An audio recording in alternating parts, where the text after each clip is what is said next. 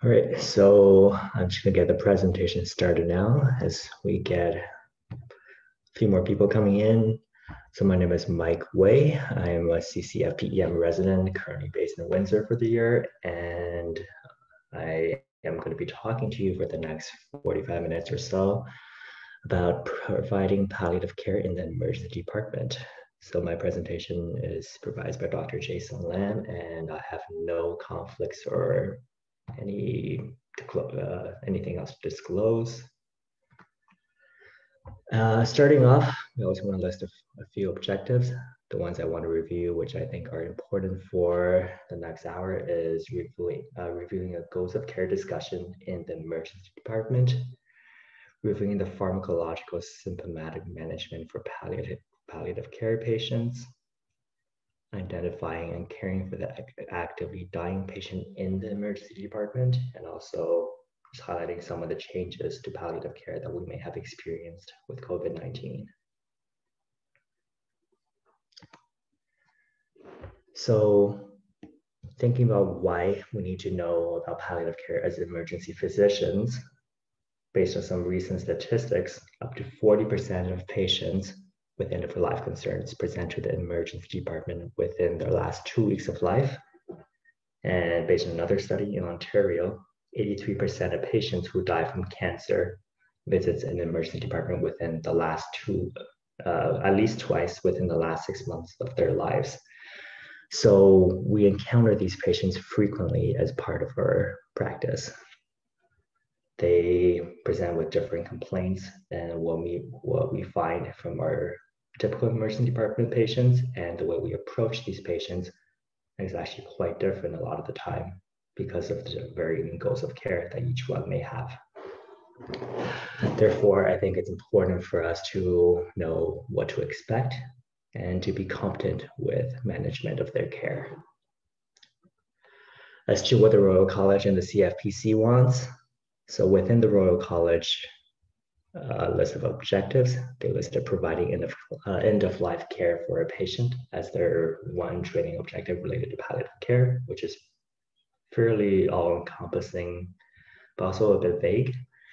Within the CCFPEM program, there's no formal objective listed, although that comes with the expectation that all the CCFP residents have completed their family medicine training, and most family medicine programs have palliative care as a component of their core curriculum, and the residents usually have come through rotation within palliative care at some point. So within Canada, based on a recent survey, 38.5% of emergency medicine programs have a structured palliative care education curriculum, and one program has a mandatory palliative care rotation. So as you can see, there's not a lot of formal education time, especially rotation times devoted specifically to palliative care. And residents are somewhat just expected to pick up on the skills as they go through their emergency medicine training through both the emergency department and the medicine subspecialties that they are rotating through. So just starting off our presentation today, we always like to frame it around a certain kind of case. So you have a patient who you see the triage note of in your ED today. The guy is a 73-year-old man. He's presenting with advanced metastatic lung cancer, and he's from home with EMS complaints of shortness of breath. The family mentioned he's not been really getting out of bed at all over the last week, and he's been having fairly limited PO intake. And the triage nurse bothered checking for you, and the patient does not have an advanced care directive. His vitals are essentially normal except for an elevated rest rate. So when looking at our patient here, we know that, again, he has metastatic lung cancer. And our initial assessment, as always for any patient, is stable or unstable. Currently, our patient appears mostly stable, but if he was acutely unstable, then we would obviously go ahead and look at, does he have an advanced care directive planned? A lot of the time, patients who have known advanced cancer comes with a detailed plan if they were to present to the hospital about what they would want to have done And it can go into specifics as well. So we always want to refer to that if that is available, and the patient may also have it with them as well. If the patient is stable, we can proceed on towards our initial assessment. So there was an acronym that we liked from one of the, I think it's Dr. Brent Thoma from Canadian EM, and he calls it the ABCDs of palliative care. Basically, like we have the ABCs of acute management and trauma, we have the ABCDs here. A stands for Advanced Care Directive. As mentioned earlier, we want to see if the patient has an Advanced Care Directive, and if they do, we want to review it with the patient to again make sure it is accurate and reflects their wishes. B just stands for better, and it's treating the patient, making them feel symptomatically better. C stands for caregivers. As we know, a lot of patients who are at the end of their life are presenting with a caregiver, usually someone in their family who's very familiar with what they have been going through and who's able to provide collateral history for what the patient has been going through as well to let us better understand their condition. D stands for decision-making capacity, and it basically assesses for whether the patient can be their own decision makers or contact their substitute decision makers if available. So it's a quick assessment, but it lets us get on top of what the plan is for this patient and as well as managing them acutely with their symptoms at this time. So looking at patients presenting near the end of their life, they should usually fit in one of these graphs. I think most of us have seen this before, but essentially they reflect the different pathways one could reach the end of life trajectory. So in the top left corner, we have the patient who presents suddenly ill and dies immediately from a fairly high level of function. This is our traumas. This is our just sudden massive acute illnesses, and there's really not much from a palliative perspective. Going more into the specifics with the other three courses. Number one at the top, we have our patients who are progressing at a fairly high level until at some point they reach a steady decline of which there's a predicted course towards death.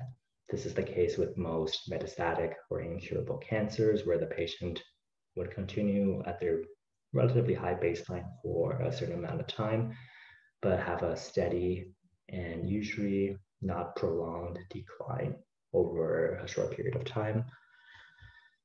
In the second example, the one in the middle, this is our patient who presents sick to the hospital several times from either an ongoing or worsening chronic disease. That's our lung disease or COPDers or CHFers or advanced liver disease patients who presents maybe a few times a year for hospital admissions.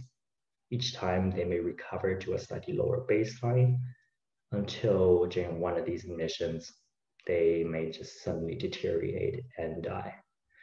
So for these patients, often death can seem to be a surprise because to them, it seems that each time they are admitted, they've gotten better and they got them back home. So it can be surprising for some, both the patients and the family.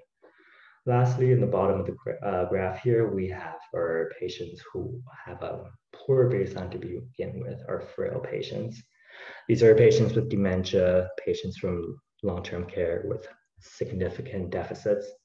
They have a poor baseline and essentially they are just moving along at that poor baseline until they just almost expire at the end of their life.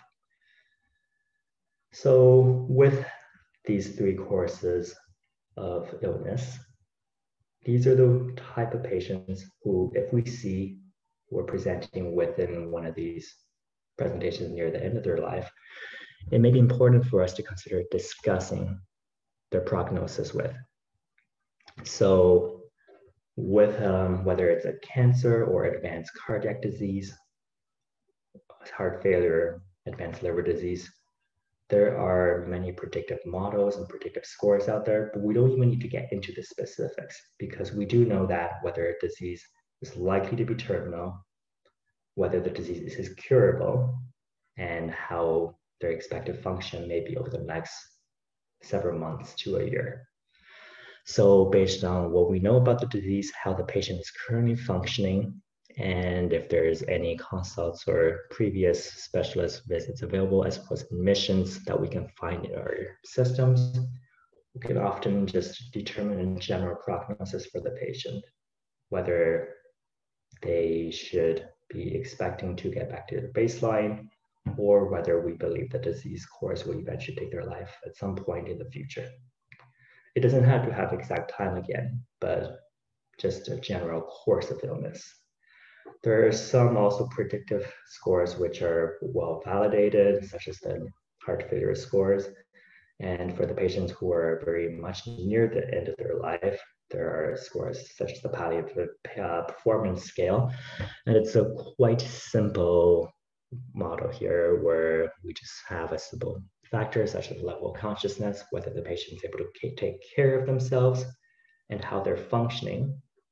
And based on that, coming up with a score to estimate how much longer their expected survival is. So based on the chart here, you can see in the bottom right corner, that's where the expected median survival rate is based on the patient's palliative performance scale. That's based on 3 different studies, and these were all for patients who were admitted to hospital. So you can see it's more accurate, well, more specific near the bottom, where the patient's PPS is around 20 or 30%. They're expected to have usually a median of a week to less survival date. Another scale that's well used and well validated is the ECOG scale, which is applicable to cancer patients. And essentially, it assesses kind of the same thing as the PPS for patients with a score of 4. So those who are basically completely disabled and cannot do any of their own self-care, totally confined to a bed, their estimated median survival rate is 25 days. So we have these models to really guide us on what the prognosis is with patients. And we should incorporate that into our prognosis when we discuss our expectations with our patients. So, and it's difficult for many people to try to have the conversation in the emergency department with a patient near the end of their life or being admitted for just advanced care regarding their goals of care.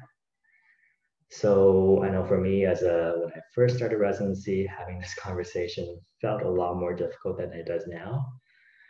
And I always try to avoid talking about the specifics or really try to avoid the negatives.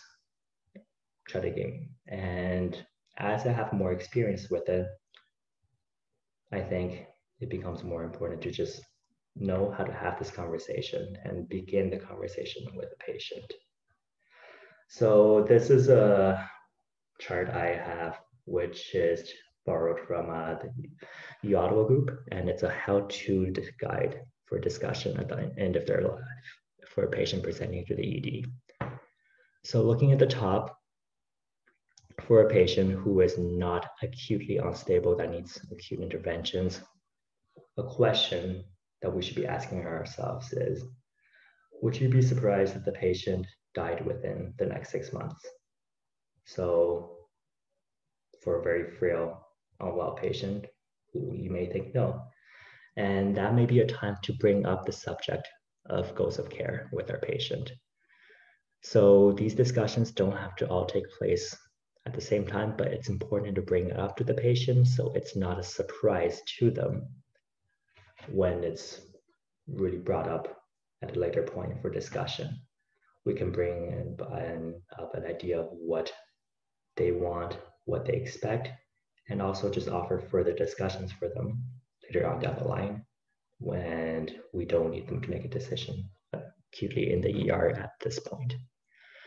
So for patients, we know who may have some acute intervention required in the ED, such if they're acutely unwell, who may be intubated. We want to ask ourselves, how is this patient going to do in the future? So if our patient's known to be dying of terminal disease, like our metastatic advanced cancer gentleman in our scenario, we would want to talk to our patient about the course of illness.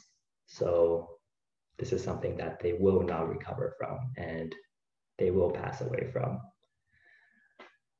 For these patients, we wanted to get informed consent from our patients and discuss with palliative care. We'll discuss with our patient regarding an approach to palliative care. And basically, for many of these patients, these ideas have been brought up already. And if you're the first one to bring these ideas up, then it's important to give the patient time to consider these choices and also spend the time with the patient to talk about what they want. Now, going forward, if our patient is not known to be dying from a terminal disease and they may require acute intervention, we want to think about what the patient wants and their values are with regards to their quality of life and what they want for near their death. So this again involves just having the conversation with our patient, talking about what they would want for the end of their life and what they expect to have. So for many patients, they may say want to die at home, or they may want to be with loved ones. And to have that, being intubated in an ICU may not necessarily be the best option. So by understanding what the patient wants, we can tailor the care towards what our patient would like to having at the end of their life. That's kind of what we want to talk about with goal-oriented patient assessment. So based on the patient's goals for the end of their life, we want to make our assessments and suggest the appropriate management plan for the patient for the end of their life. So here is just a few points which are important to follow through when we're talking to our patient in such a situation. Number one is that we want to communicate our prognosis clearly. I think this is one thing I had trouble with as an early on resident as well, where I wasn't really fully communicating the prognosis because I either felt like I wasn't knowledgeable enough or I didn't want to go into specifics with our patient. But we want to let the patient know whether this disease is curable, whether this is something that will likely end up causing them to pass away at the end. We don't want to make, we want a conversation to be clear. We don't want our patient to be confused about what we're telling them, because this is probably one of the more important conversations we would have with our patient here. So number two, we want to engage the patient themselves or the surrogates or their caregivers by getting an understanding of their goals of care. And to do this, we want to ask open-ended questions about what the patient and what's important to the patient. So questions like, what is quality of life to you? What is important to you? What type of treatments you may be hoping to avoid? And what are you afraid of? These are questions we can ask to get a better understanding of what the patient's goals are at the end of their life. There are many patients who may say they have seen loved ones who were end up in the ICU, intubated and pass away, and they were not able to say goodbye. And that's something they actively wanted to avoid. So that will give you a clearer idea of what this patient's wishes may head towards to. Now, when we're talking to our patients, again, we want to use our words wisely. There are certain negative phrasings that we will generally want to avoid because they can make patients feel abandoned, or it feels like we're not trying to treat them. So words like, do you want us to withdraw care? Do you want us to not do anything? I've heard those things said before. And they give a negative connotation because it sounds like to the patient, you are avoiding doing things for them at the end of their life. So it's important to use the right words to reflect what you're trying to say. And we want to work with the patient to determine a plan for the end of their life that's congruent with their wishes. So that involves recapping what they said to you, just to have a better understanding, and to have the patient confirm to you what the plan is. We want to confirm our plan with the patient and their decision makers, if that's what they have, to really have more formalized discussion. And it's important to let the patient know that they are still in full control of what they want to have happen. And if at some point they feel like the care they're receiving is no longer worthwhile, or if it's not enough, then they are always able to talk to us or his treatment team to update or adjust their goals of care. So moving on from the goals of care discussion, I want to talk about symptom management for palliative care patients as well. So within London and within CCTC, where I wrote it through, basically you have your order set, you check off a few boxes, and that's pretty much it for our orders at the end of for palliative care. So I think it's also important to get to know some of the medications that we need to use and why we use them. So one of the most distressing complaints for patients who are at the end of life is dyspnea. That is also what our simulated patient here is coming in here as well. So the first thing we do is, again, look for the advanced care directive and treat within the patient's goals of care. So if the patient still wants to treat reversible causes, so things like anemia, massive pleural effusions, and that's treating this as within their goals of care, then we want to address the reversible causes. Now, the mainstays for dyspnea are opioids. And opioids can be given IV, sub-Q, or PO, but in an acute scenario where the patient is very acutely dyspneic and near the end of their life, we want to use IV just for its faster mechanism of action. So we usually start with morphine or hydromorphone. In the opioid naive patients, we would start with 2 to 5 milligrams IV. We can give this every 5 to 10 minutes and to titrate for comfort based on the patient's work or breathing. So the mechanism of how opioids actually address dyspnea is still not fully clear, but suggestions are that it reduces the patient's ability to perceive the feeling of shortness of breath. Benzos are another option, and it's more for the anxiety related to their dyspnea, which can maybe worsen their feedback loop. So your favorite benzos, whether it's lorazepam or midazolam, there are all good options. One thing I've read is about using a low-dose ketamine for the very acutely distressed patient, just to have it on board until the opioids and the benzos have kicked in to address their symptoms. Now, that may work, but there's also the downside of patients who, once the ketamine wears off, started having the side effects for ketamine, so more delirious, more agitated, nausea. And so that's still not a fully suggested option, but it's something to consider. There are some pitfalls again when addressing dyspnea, which is for the acutely terminally ill patients who's presenting very dyspneic. Sometimes we avoid using opioids because their initial blood pressure is low, or 80 over 50, or something low. So for these patients, we need to give them opioids to address their symptoms because they are at the end of their life. And we shouldn't even keep on checking their blood pressure anyways if they're fully palliative, because the more important thing for them is to treat their symptoms and make them comfortable. We want to be able to use opioids not just to treat their respirate, but we also want to look at their work of breathing.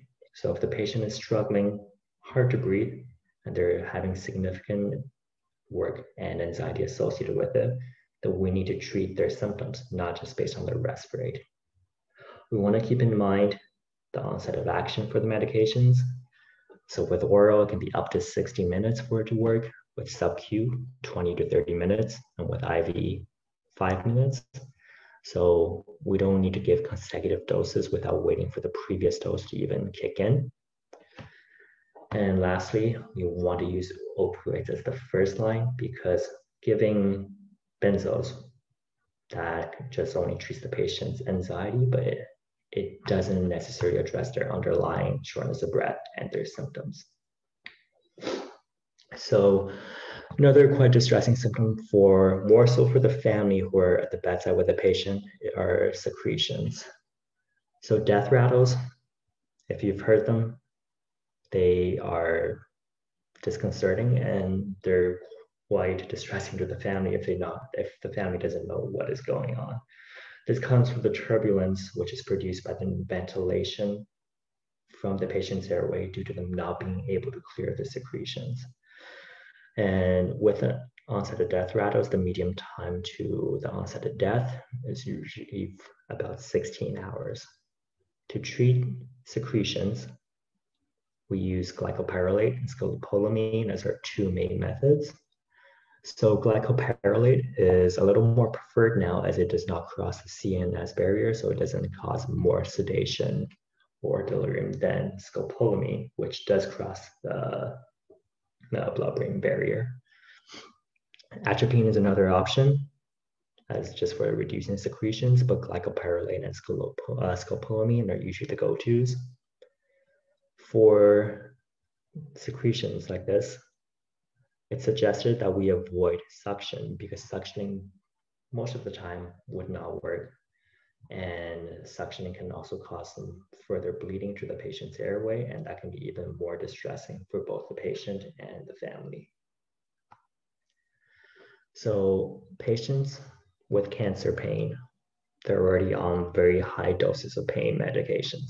So the WHO's pain ladder doesn't necessarily apply right here because when we see them, many of them will be on high doses of opioids, both long-acting and short-acting. Patients may be on multiple opioids with fentanyl patches, hydromorph, plus breakthrough doses. So the way we treat our patients' pain when they present to the ED acutely is we want to give them breakthrough doses.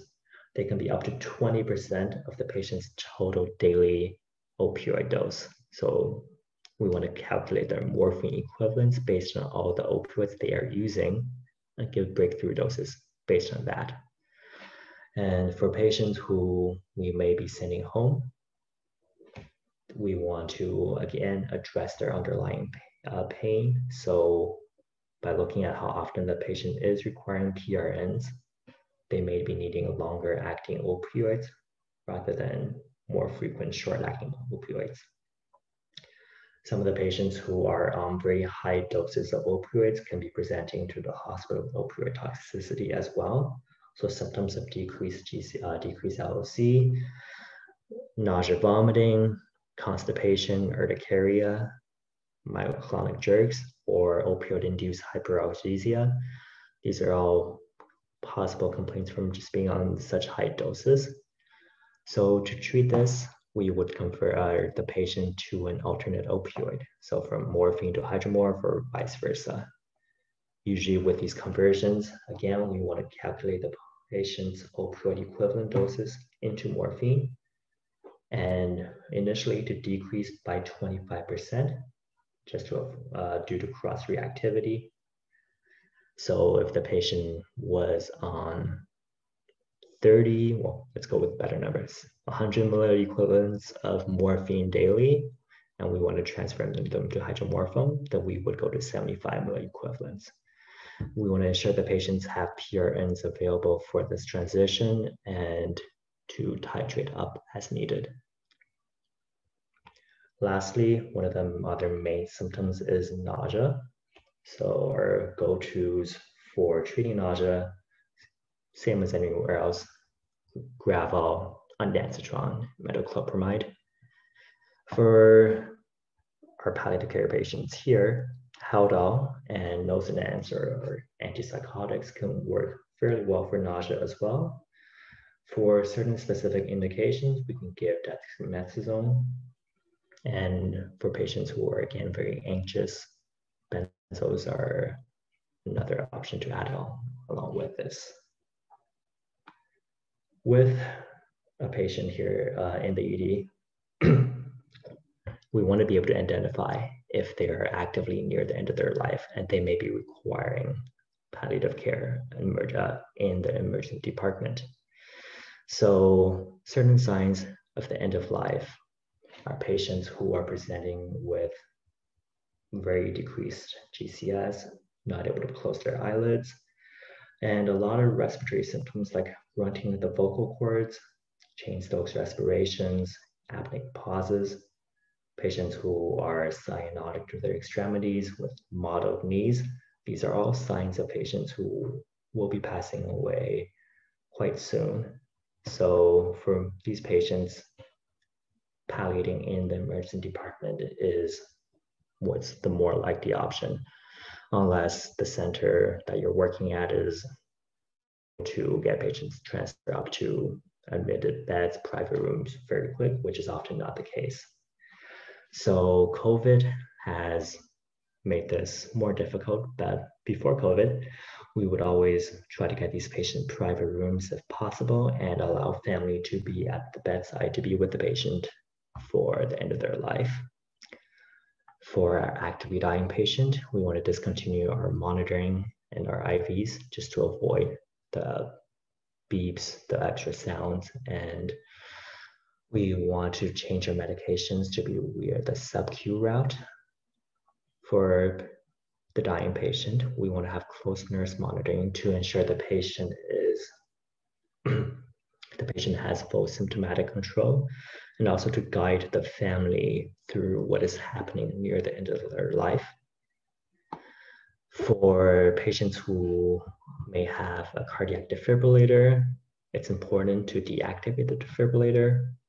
And for us in the ER, sometimes that just means putting a magnet over top, because as the patient is dying, we don't want the defibrillator to go off and give them shocks, which is both distressing to the patient and their family. So here is a chart just kind of addressing some of the main concerns families may have at the end of their life for the acutely actively dying patient. So the majority of the time, they're going to be refusing to eat anything peel, and the family may be asking you to start fluids, to start other things to help feed them. And the important thing for us is to educate the family, let them know that there is no role for fluids and it doesn't do anything for the patient to make them comfortable. What we can do is to give them artificial salivas, tears, and whatever small amounts that they may desire. Patients who are at the end of their life will be having cardiac and respiratory renal dysfunction. So they may be cyanotic, the extremities are cold, their knees are mottled. Again, we only treat for comfort. We keep the patient comfortable. We give them blankets and just keep them comfortable. There's no role for any acute intervention to address these issues. Patients who are very drowsy, disoriented, and just presenting with decreased neurological function, we want to explain to the family that, again, this is what is expected at the end of life. We want the family to be at their bedsides, and sometimes the patient may need some atypical antipsychotics or benzos just to keep them from being very restless.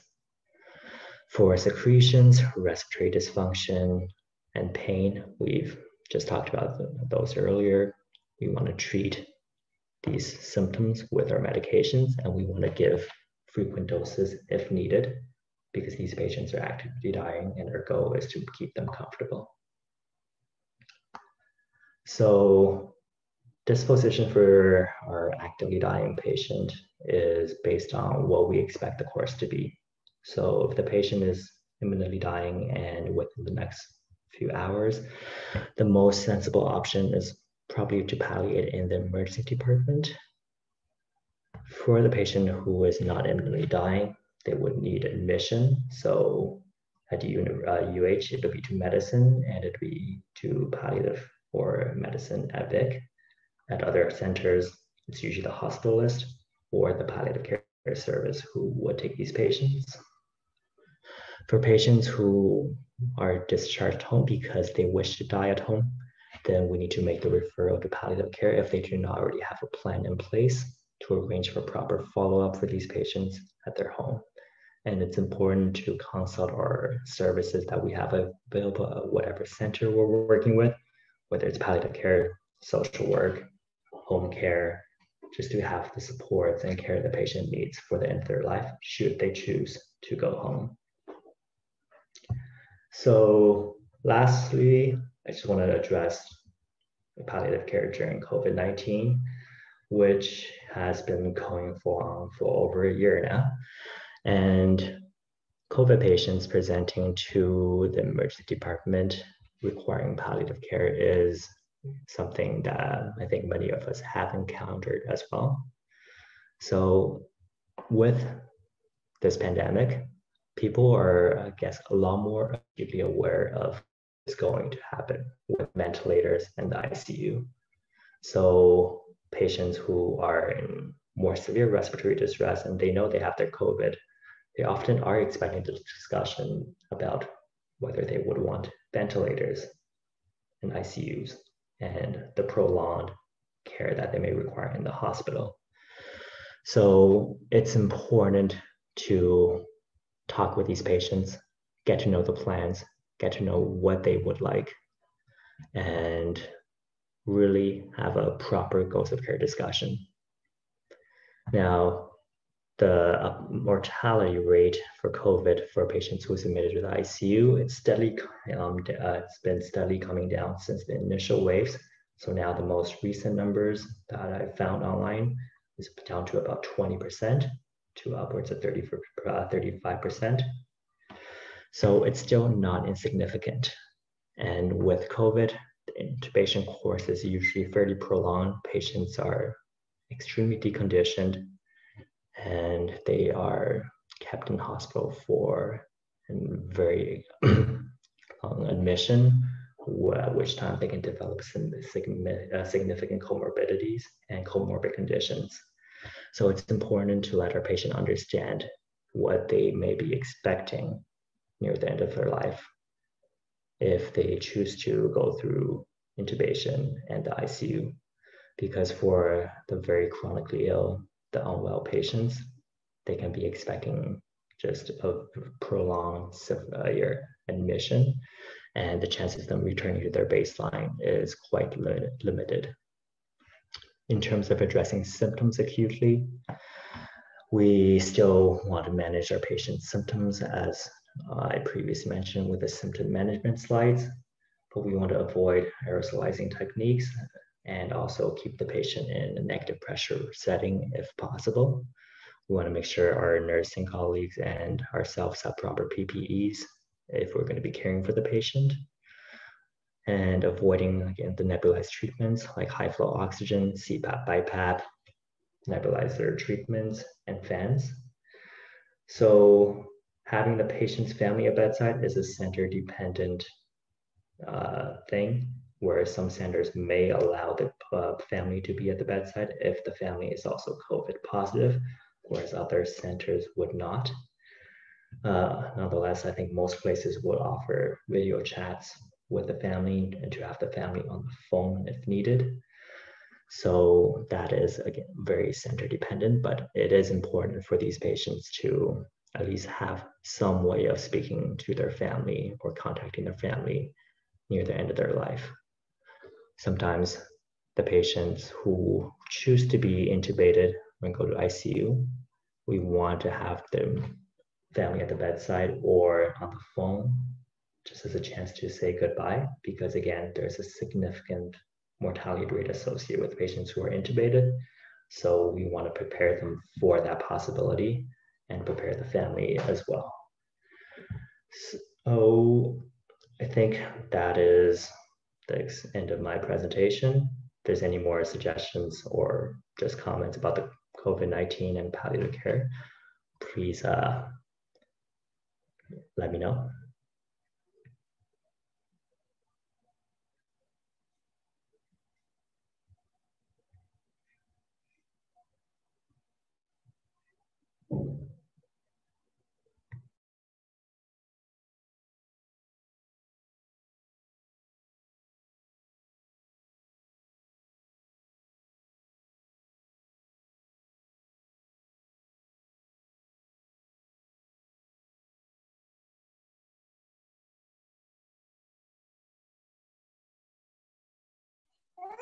Hey, Mike, that was a really great presentation.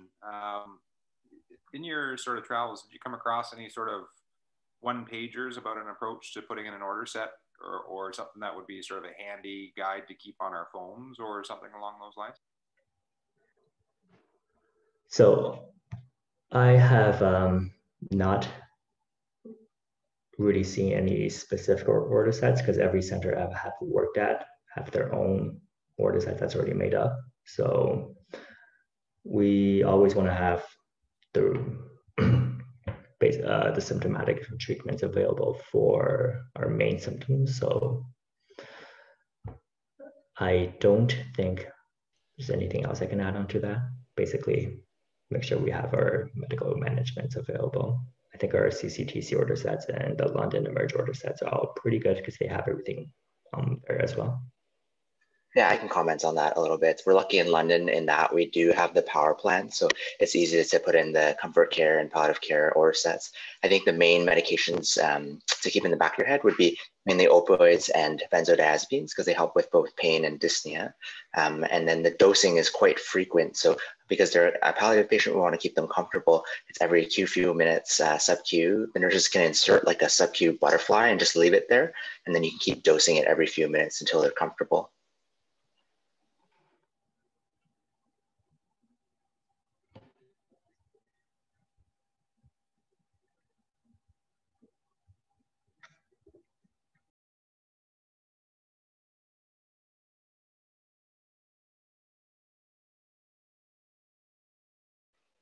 And then just to add, Luckett had put in the comments that if there's a patient that has a pacemaker as well, you don't want to use a magnet because then it takes away the sensing function of the pacemaker and it just automatically paces, which probably is not helpful either. So if it's ICT only, then you put the magnet on, but otherwise don't put the magnet on.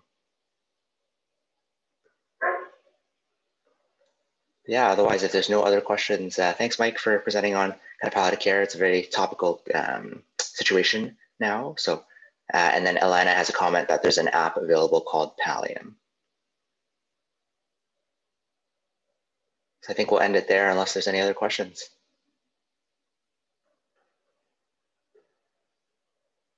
Okay, thanks, everyone.